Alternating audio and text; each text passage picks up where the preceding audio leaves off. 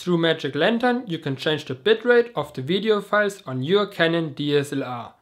The standard value is 1.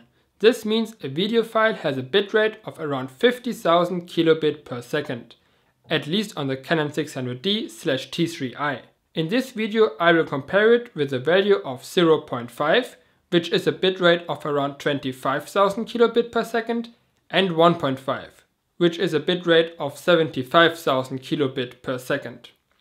We start with the first sample and a bitrate of 0.5. While we watch the delicious Smarties, let's talk a bit about bitrates. Why would you want to use a lower bitrate? Because your video files will be smaller, so more data fits on your SD card and later on your laptop. Also, if you use a cheap SD card, the video recording might stop because your SD card can't keep track with the amount of information that gets written on it. A lower bitrate will help you to prevent this. Also, editing might work better because your computer doesn't have to handle so much data at one time. The only reason why you would want to do that is because a higher bitrate contains more information, and more information should lead to a better image quality. Does it really? Did you see a difference so far? Let's try out another setting. This time I created a little Microsoft advertisement. I first show it recorded with 0.5.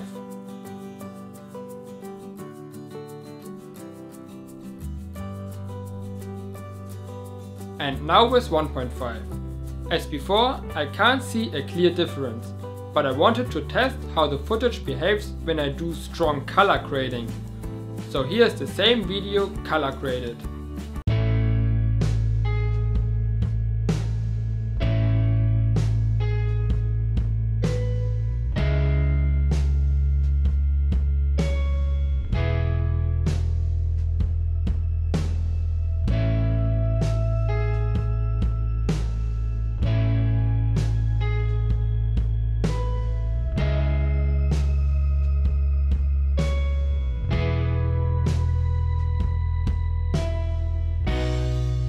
I was very surprised that even then I couldn't see a difference.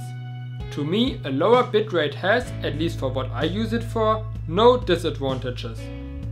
All videos you see on this channel are actually recorded with a bitrate value of 0.7. So in case you have a camera that can adjust the bitrate without changing the resolution, try it out and please let me know what you think about it and which experiences you made.